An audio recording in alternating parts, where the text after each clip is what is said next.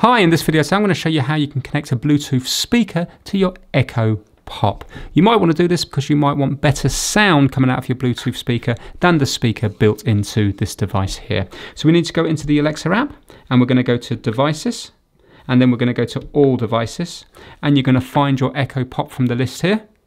And if you have a look, it has an option here for Bluetooth connections, connected device. So we're going to hit that one there. And right now it's searching for a Bluetooth device. You can see the blue bar is doing this. We're going to turn on the speaker and we need to put this in pairing mode.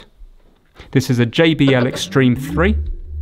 So I'm just going to hit the Bluetooth button and that's going to put it into pairing mode. And already now it's found it, JBL Extreme 3. We're going to tap it. And it should pair up now.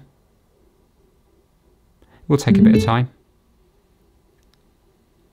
There we go. We are now connected. Now that you're paired, so if I was to ask this a question, it's going to come through here.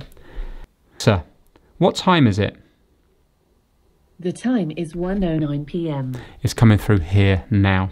Obviously, you're still going to have to communicate through here, but instead of it using this speaker, it's going to use the speaker here. And if we turn it off, the next time we turn it on, it should automatically connect to it. So right now, if I was to use this, it's going to be back on here.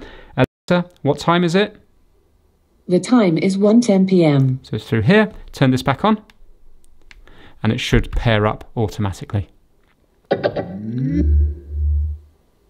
You can see now. There we go, we are paired up. What time is it?